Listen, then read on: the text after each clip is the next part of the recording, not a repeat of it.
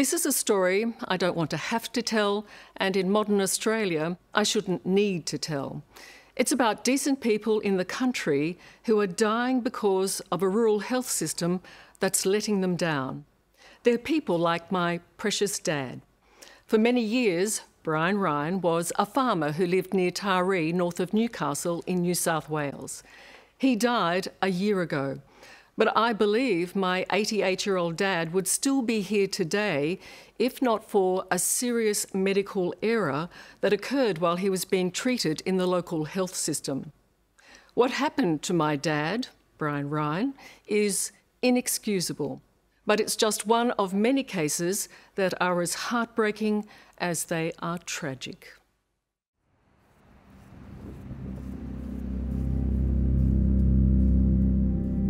My dad was always indestructible, always the rock. He may have accepted he'd die one day, but the day he died, I didn't. I instinctively knew that what I was witnessing was wrong. Because he didn't have to die that day. I couldn't look away. I couldn't walk away. I couldn't pretend it hadn't happened. I couldn't pretend it was somebody else's dad. I couldn't pretend that this was somebody else's story. This was brutal and it was awful. Dad always stood up for me. Now I'm standing up for him. What he would want me to do is to not take a step back, particularly on this front. My dad would always fight for the underdog. He always cared about others and he always cared about justice. He always did. And I can't let him down.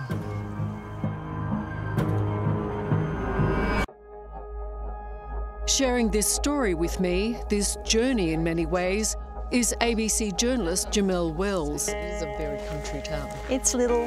Everyone knows everyone here. We are two daughters of two dads we loved. Two dads we lost to a health system that appears to be broken. He loved the country, he loved the bush, he was a real bushman. We're in Jamelle's town, her dad's town, Cobar in outback New South Wales. Dad loved Cobar. Whenever Dad would call me, he would ring and leave a message on my answering machine and he'd say, "Jamelle, it's Dad ringing from Cobar." He loved the town right up until he died, but the best the town could do for him was to kick him out of the hospital to a nursing home. And I think that was the turning point for my father. He lost everything then. Jamelle, what did the judge say in handing down this sentence? Like me, Jamelle is a country girl who went to the city for her career. Guilty of the murder of her daughter Tegan. She never thought she'd be back trying to find out what went fatally wrong for her dad in a country hospital. Nor did I think I'd be going home to New South Wales Manning River, asking the same questions about my father's death. He trusted and he absolutely believed everybody would do the right thing.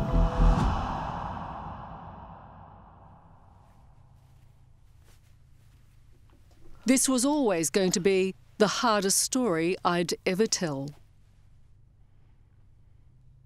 My dad was Bryan Ryan. He died at Manning Base Hospital on September the 11th last year as a result of a catastrophic stroke.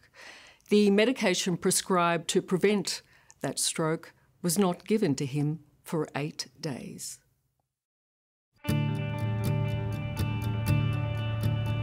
I grew up in Taree, 3 hours north of Sydney.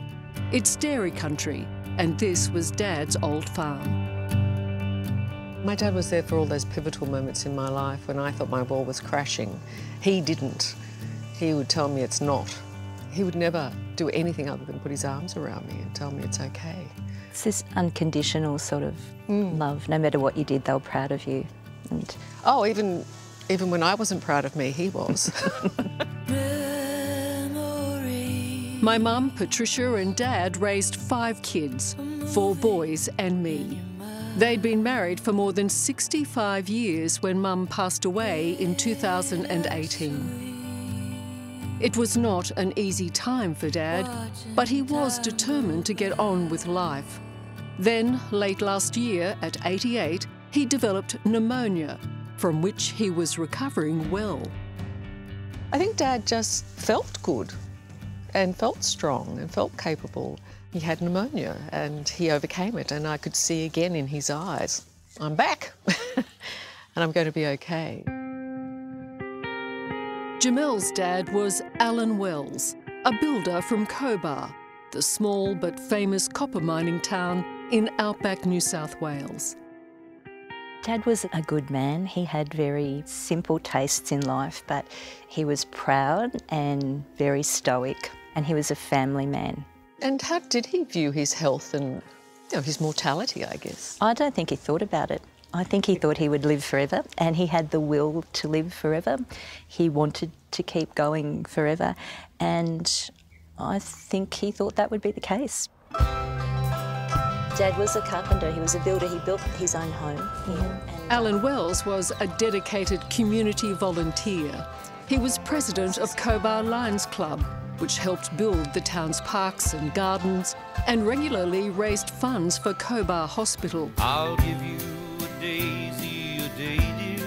In 2016, after a lifetime together, Alan's beloved wife, Cecilia, died. Love you until the rivers run still.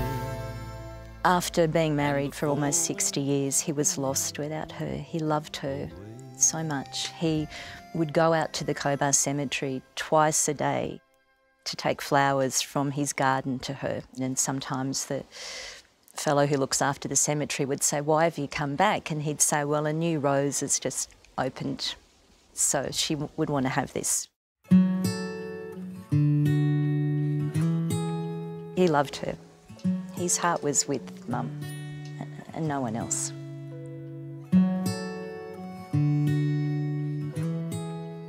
In the country, I think it is accepted that the medical services aren't like the city, but it is also trusted that there will be great care, dignity, and as many resources as could possibly be found in the country. My mum and dad expected that they would be cared for in a very professional and a good way.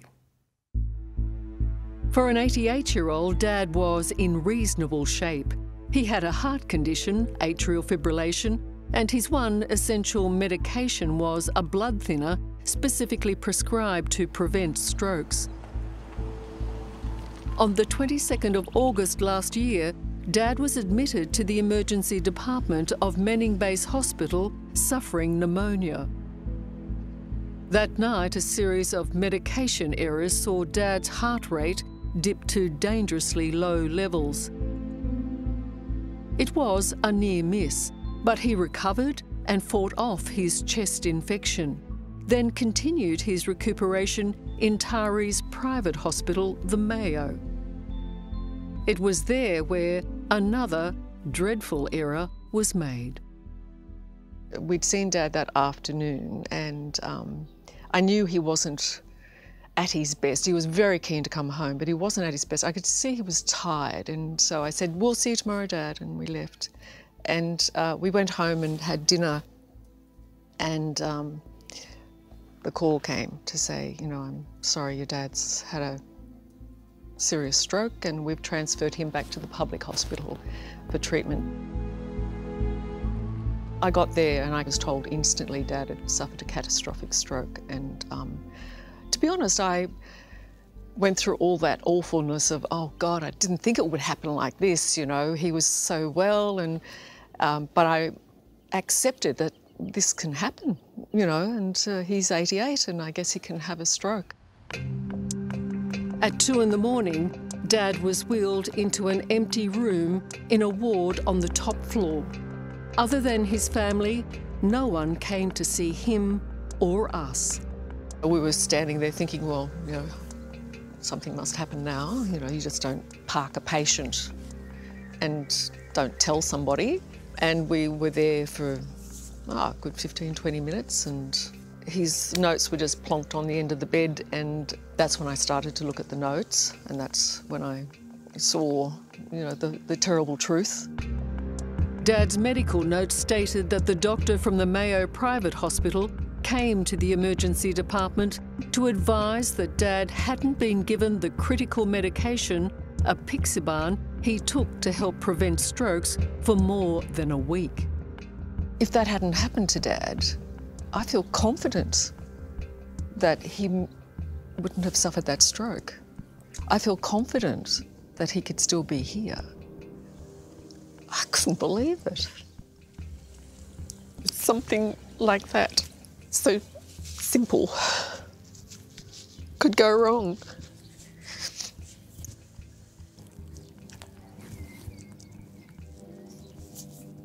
I think I knew I had to do something.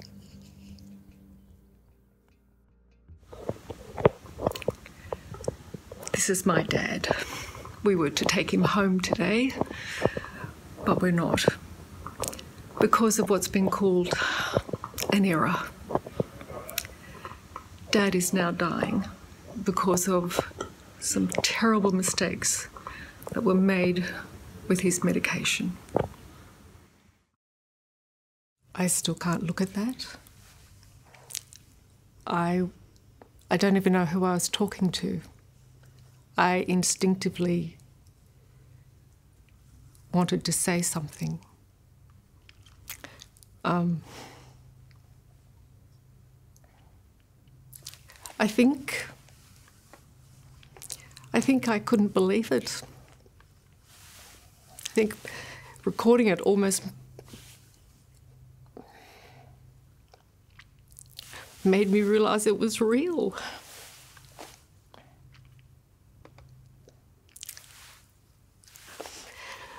I think I was recording my hurt, my horror, my sadness, and my dad.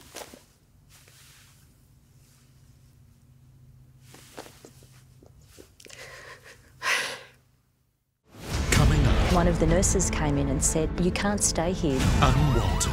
My father's begging for food and water. Can't you help him?" And she said, "No." The hospitals where cruelty, To hear those words must be so painful. not care, In a hospital, who does that? is the likely treatment. No one deserves that. It's just heartbreaking. That's next on 60 Minutes.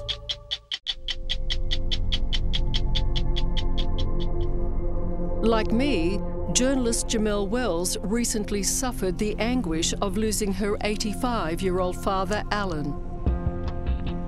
In Taree, I discovered in medical notes on my dad's hospital bed that his vital anti-stroke medication had not been given to him during his entire 8 days in the local private hospital. Equally harrowing for Jamelle was witnessing the treatment her late father received in Dubbo's public hospital after surgery for a fractured hip. When he passed away, is that when you decided to try and join some dots? Yes. Separately and now together, we started asking questions. One night in the hospital, we were sitting with Dad, talking to him, and he just looked at me and he said, "Love, I've got a feeling they've done the wrong thing by me. Something's gone wrong." Jamelle's dad had fallen at home. The surgery to repair his broken hip at Dubbo Base Hospital seemed problematic from the start. There was infection and other complications, but Jamelle and her father were kept in the dark. We knew something had gone wrong with the surgery. There was unexplained bleeding and he needed blood transfusions, and 5 days after that first surgery, they did a second surgery, which was a lot for an 85-year-old man. 2 invasive surgeries within a week, but still no clear explanation as to what the issue was. Yet, after the second surgery, Dubbo Hospital wanted to discharge Jamelle's father the very next day. We fought that discharge, and within a few hours of them letting him stay, he had the cardiac arrest and needed to be resuscitated and intubated. From the start, there was this presumption against resuscitating him. The doctors said to us, look, he's 85, you know, and we felt that we were fighting tooth and nail for him to be allowed to be treated, allowed to live. Jamel refused to leave her father's side, now becoming increasingly concerned about his hospital treatment. Disturbingly, she says, her dad was refused food and drink for 3 days because she was told there was no one available to conduct a sip test to ensure her father could swallow. I said, my father's begging for food and water, can't you help him?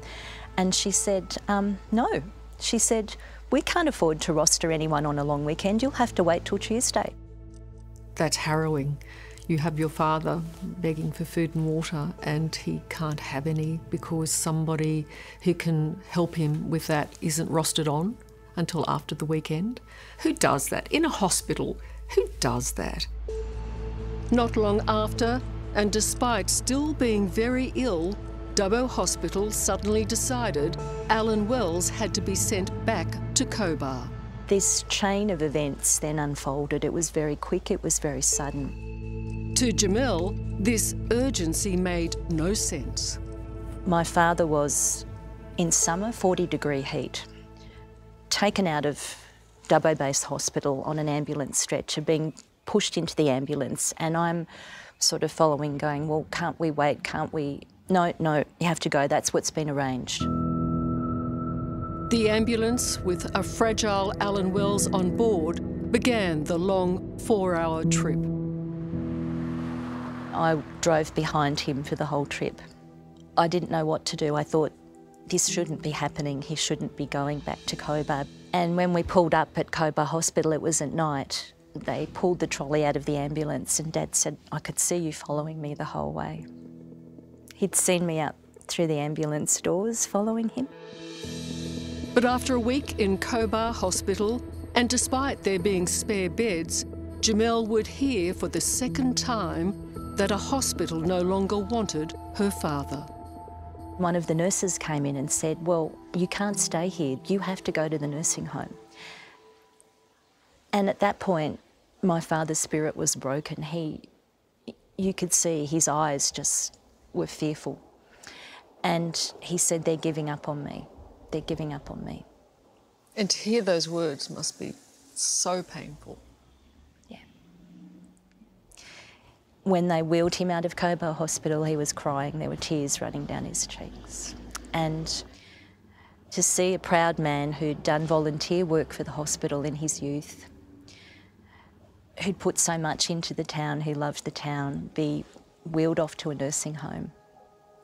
It was just heartbreaking.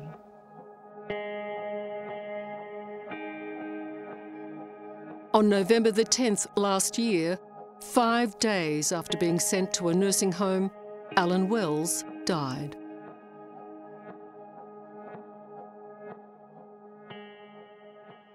From the moment I spoke to Jamel, I knew that she was a kindred spirit. We spoke a language, I think, that only those who've been through what we've been through spoke. I understood her passion, her drive, her determination, her anger, and her overwhelming push to make something happen, because that's exactly how I felt. We all have to die sometime. We all get old, some people die young, but to be robbed of your dignity, to have your spirit broken by medical professionals who don't want to keep treating you, who want to discharge you, who make assumptions that, well, you're 85 and you're going to die. No one deserves that. No one deserves that. Especially such an honest and trusting man that my father was. It has changed me, and it has made me want to get to the bottom of what went wrong with his care. Coming up, we didn't fight hard enough. We were too nice. the Medical Records Mixer. This was a man from Narromine, not Alan Wells from Cobar. One more embarrassing bungle. This poor old fellow's information had been sold to us. As a hospital boss Do you have anything to say about the criticisms of the hospital? takes offence. We don't want you filming on the property. It's a hospital, it should be about caring. That's next on 60 Minutes. There were very basic things wrong on the records. Jamel Wells and I are investigating the deaths of our fathers. It's very hard to read medical records about your loved one who has died. But for both of us, it started as a very private quest. You're experiencing a very personal trauma and you're trying to walk through this pool of grief, but there's a journalist always inside you going, this is just wrong. This is just wrong. This is where Dad's life really took a terrible turn. The Mayo Private Hospital in Taree. It's here where he failed to receive his vital anti-stroke medication for his entire 8-day stay. Of all the medications not to give him, that was the most important medication for him to have. Under no illusion as to our family's disbelief and anger, the Mayo Hospital conducted an investigation. It admitted the almost unforgivable error that upon admission, a doctor simply failed to properly chart Dad's medication. But I also discovered this was a 79-bed hospital with just one doctor at a time on a temporary rotating basis. And on the night of Dad's stroke, the doctor on duty wasn't actually in the hospital, but on call. At Manning Public Hospital, where Dad was later taken, the stark reality of rural health was beginning to take shape when medical staff revealed their own painful stories. Dad was still in his hospital bed when nurses spoke to us and said, "We're really sorry about what happened to your dad." One nurse actually said to me, "I'm a nurse because that's what happened to my dad." It also occurred to me that if I hadn't seen those notes, would I be telling this story? Would I ever know? Would anyone have ever told us? I don't know. We're at Dubbo Base Hospital. This is the place where you feel everything went wrong. Yeah. And it's here where Jamel Wells' father, Alan, underwent 2 operations within a week before being hastily moved on.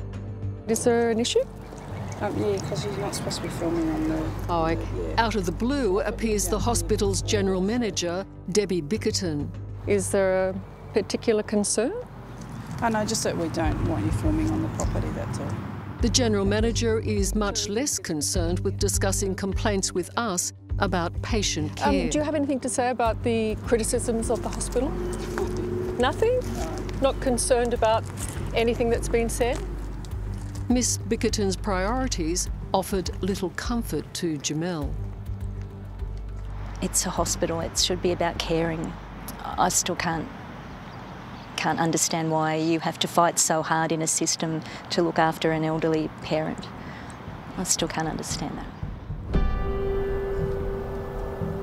The details Jamel has uncovered about her dad's treatment at times beggars belief. It made her want to search even deeper into his hospital care. I can see why she wanted to do a story, because not to have told this story would have been terrible. It was almost like saying to the people that had done the wrong thing, it's okay. Alan Wells' health went into a sharp and inexplicable decline after 2 operations here at Dubbo Hospital. Jamel's mission to find out exactly why hasn't been made easy, starting with the outrageous cost she was charged for her dad's medical records. Dad died just before Christmas and I applied to Dubbo Hospital for his medical records.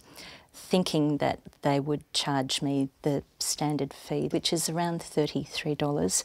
So they rang me and said the cost will be over $600. Did they say why? They didn't say why. I queried it and they said that's the fee for your father's medical records. So because it was all very raw, my father had just died, there were so many unanswered things about his care and his surgeries. I just put the money on my credit card because I thought I need to know what happened. The medical records were a shambles. She found multiple pages missing, doctors she'd never heard of listed as treating her father, and in a serious breach of patient confidentiality, It's not dead. the paperwork included another patient's records. So this was a man from Narromine, which is out west, but not Alan Wells from Cobar, and this poor old fellow's information had been sold to us. But there was more. The records falsely stated Alan Wells had dementia and given as a reason why he was unable to request pain relief. There was also evidence of unexplained bruising. One of the nurses wrote in his records after his first surgery that his whole body was covered in bruising, and right through his records nurses write bruising, bruising, bruising, but no doctor ever explored why that might have happened or offered any treatment. But the records failed to answer what went wrong with Alan Wells' first hip surgery and what the doctors found when he was operated on again 5 days later. You were searching for answers. Did you find any answers regarding your father's surgeries? No. After the first surgery, my father had a massive bleed that required 2 blood transfusions. So the doctors told us that that's why they needed to do the second surgery. But after the second surgery, there is nothing in the records about a doctor reviewing him or what they found. And it's after that second surgery that my father became very, very unwell and deteriorated rapidly. When Dubbo Hospital decided Alan Wells should be discharged, he was pushed into an ambulance on a searing summer's day and driven to Cobar. That was when he was discharged from Dubbo Hospital, and they didn't want him back. In his medical records, a note that Alan Wells was not to come back. Not for transfer back to Dubbo Base. So after reading his medical records, if you had your time again, you would do things very differently. Yeah. Yeah. We thought we fought tooth and nail for our father in hospital. We didn't fight hard enough. We were too nice, we were too polite. Coming up, You feel like you don't count because we're not listened to. too afraid to talk. The more you jump up and down, the more you're shunned. How good doctors are silenced. Were you threatened with your job? Yes. And can it get any worse? The nurses kept saying to me, you should be on antibiotics. The blister that led to an amputation. That literally took my breath away. That's next on 60 Minutes.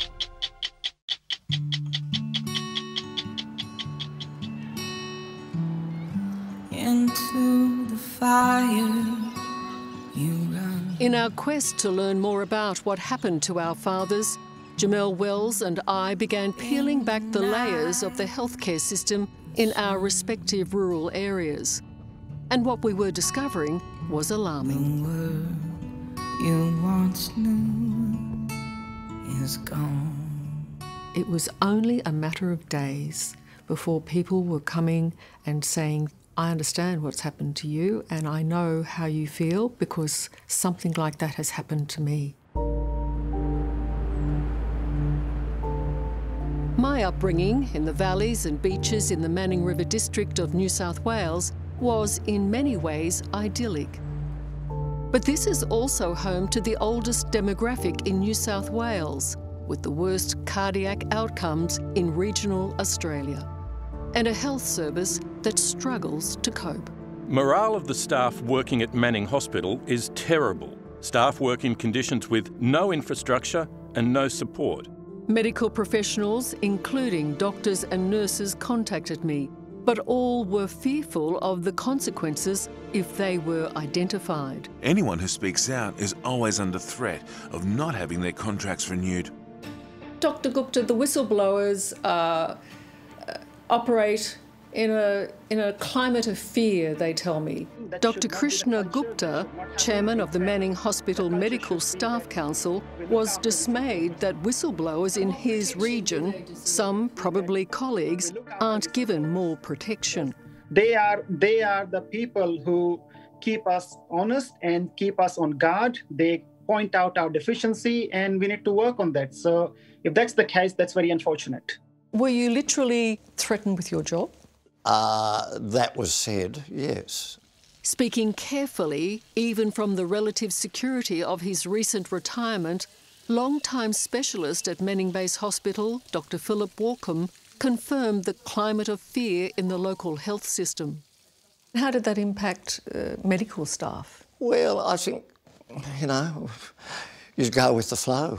And in essence, you know, if you start rocking the boat, particularly when you're out in a place like this, you know, you don't want to lose your job or get a bad name for creating problems. The more you jump up and down, the more you're shunned.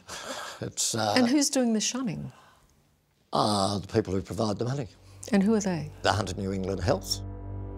Hunter New England Health runs Manning Base Hospital, the source of many terrible stories that were told to me.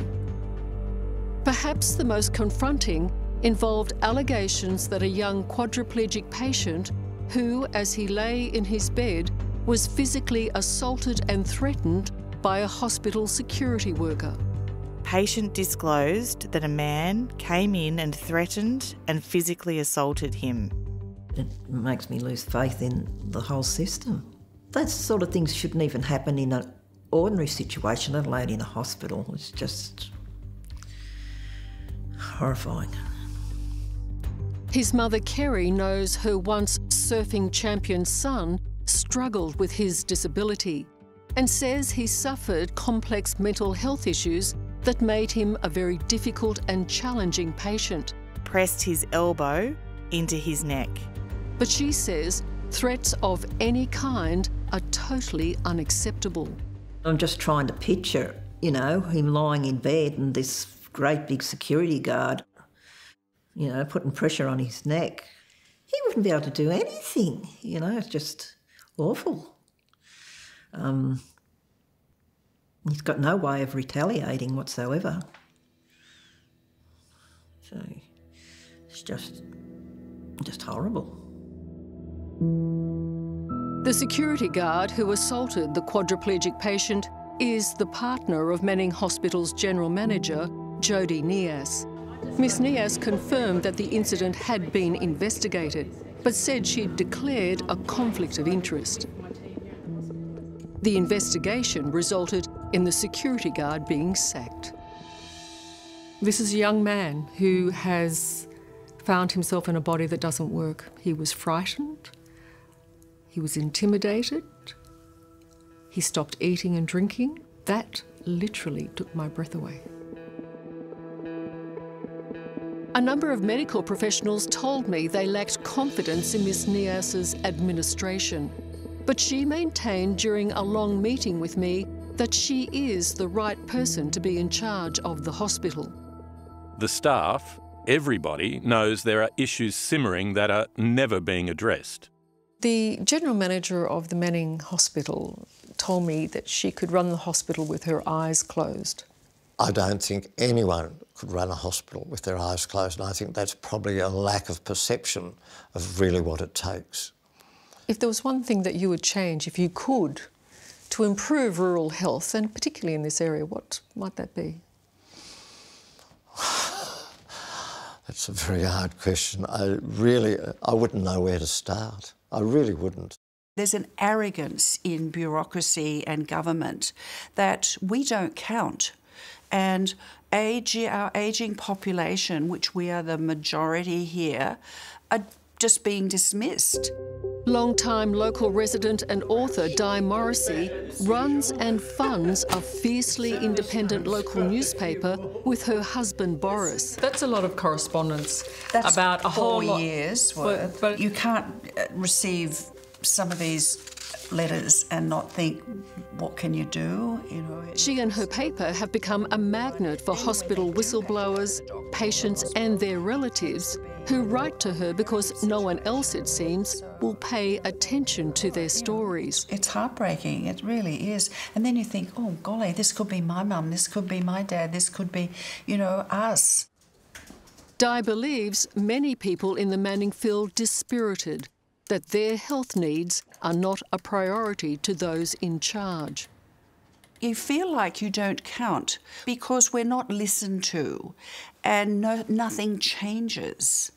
And money goes to things that don't seem appropriate when the real basics should be looked after. Have you got a health plan? My health plan, I said to a doctor friend, what do you do when you get sick? What are you going to do? And he said, get in a car and drive to Sydney. And I went, oh, righto.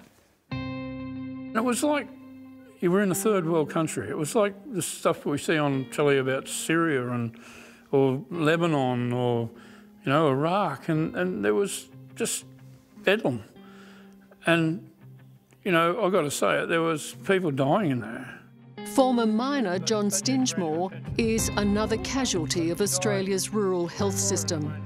What he suffered as a patient in Cobar and Dubbo hospitals, where Jamel's dad also spent his final days, is so shocking it's almost unbelievable. I went to the hospital and the charge nurse looked at me and she said, yes, that's serious. Last December, John walked into Cobar Hospital with an infected blister on his little toe.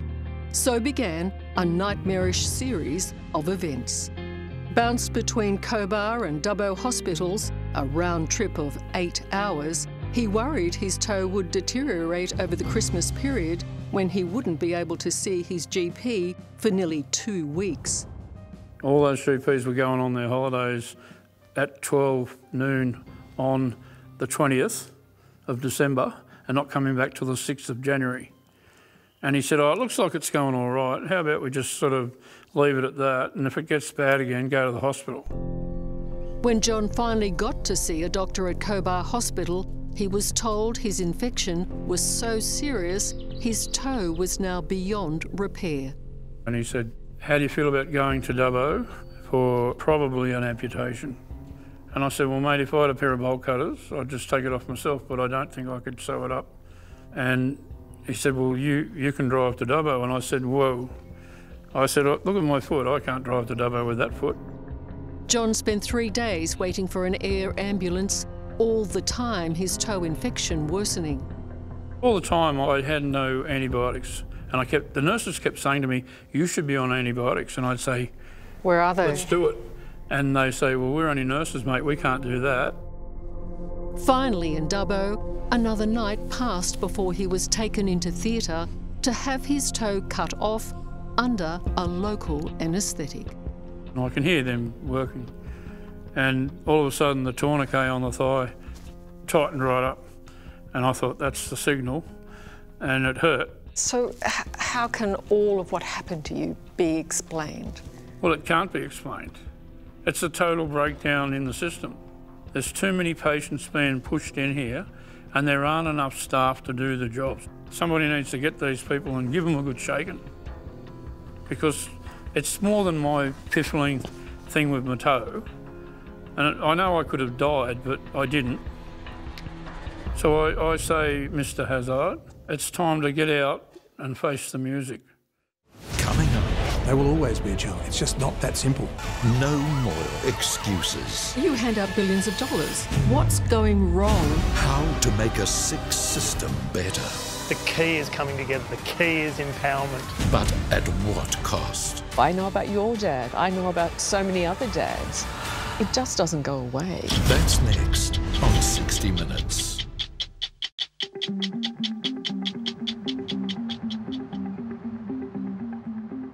There are 7 million Australians. 7 million Australians live in country, rural, remote areas, and their health system is compromised. Rural doctors will tell you they're begging for help, begging for something better. That's not fair. We've got a system that is really, really sick when it's beyond the major cities. I hate to say it, but a lot of times I think it's out of sight, out of mind. Ryan Park is New South Wales Shadow Minister for Health. He wants all sides of politics to join forces to once and for all fix rural health care. This is Australia in 2020. We should pride ourselves on having universal access to healthcare, and at the moment, a postcode is determining the level of access to healthcare you get, and that's simply not right. Because we have a Rural Health Commissioner appointed by the federal government. We have health ministers in every state. We have any number of government organisations appointed to look at rural health. Nothing happens. No. Nothing has changed. Well, it's appalling, and it's a reflection, on my view, from governments of all political persuasions, probably over the last 20 or 30 years, Liz. If some of these stories were coming out of a major Sydney hospital, there'd be a riot in the street, and there would be action within the day. An hour from my hometown of Taree is Port Macquarie, where the hospital and health services are a model for what rural health can be. And the key is coming together?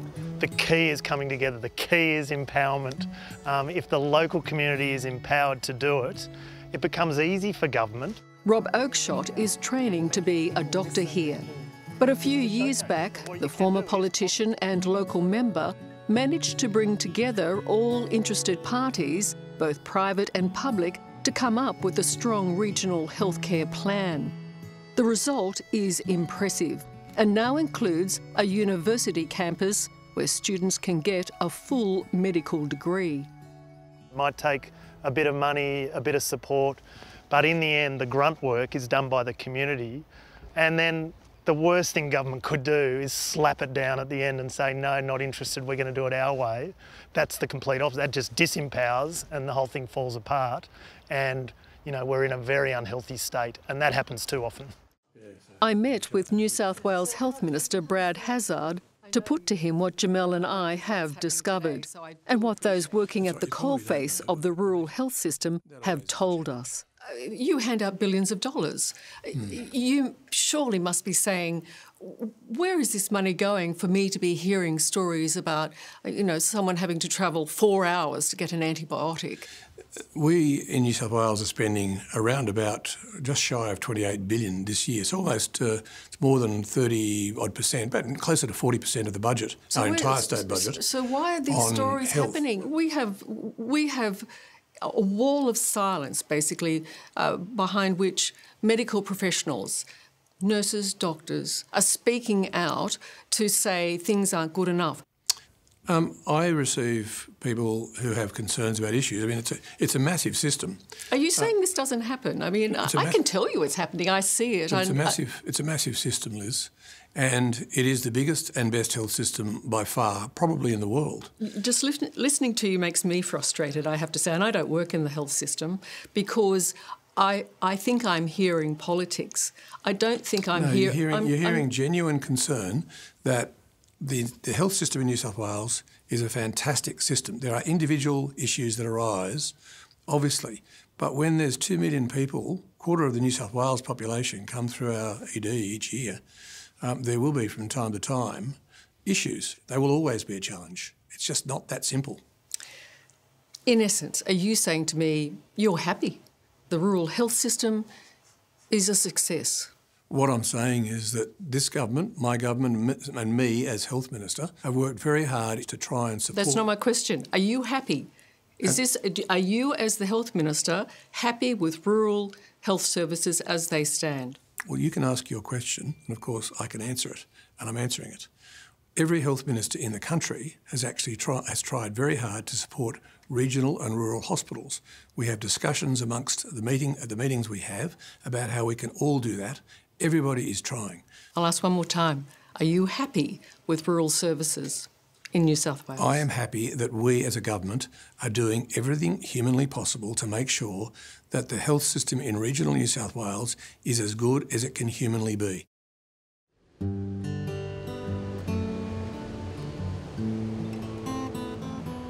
Losing our fathers has been devastating, and finding out why has been a painful journey for Jamel and I. Dear Father, I've got your photographs. Thank God for photographs. Hip hip hooray. But if we've found one overwhelming answer, it's that we need to keep asking questions. And not just for our families, but for every other family living in rural Australia. You learn to accept that your father's gone. You learn to live with it somewhere in your heart and think, well, he's not physically here. But you can't just say, oh, it's all right. It's fine. I'll just leave that there. It's broken. There's things wrong, but I'll move on. Dear Father, I feel your healing hand. That which happened to Dad, we now know. I know about your dad. I know about so many other dads, and it just doesn't go away. I would have failed if I had not tried to tell this story.